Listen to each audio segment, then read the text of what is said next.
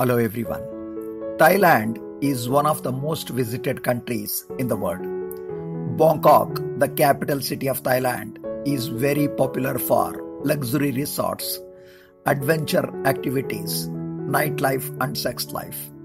If you are planning a budget-friendly trip to Thailand, then these tips may help you. And budget-friendly foreign travelers can undoubtedly visit Thailand. It takes only 5 hours to reach Thailand from India. Also, those who want to travel abroad at an affordable price can undoubtedly plan a trip to Thailand. About 2,920 km from India, this country of Thailand is very famous for its pleasant beaches, food and adventures. The best month to plan your Thailand trip is either July or August. It is a good idea to book flight tickets at the same time.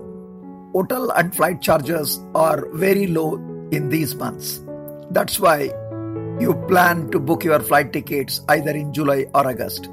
Please note that it is very important for Indian passport holders to have a visa before traveling to Thailand. How long are you going to stay?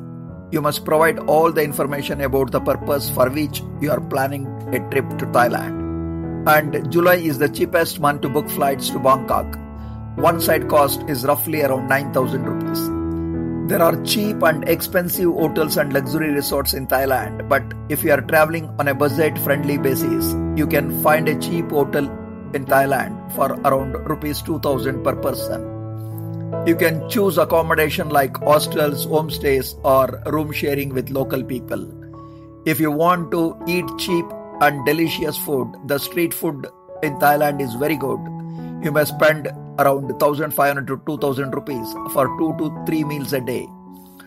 Overall, Thailand tour can be planned at the cheapest price.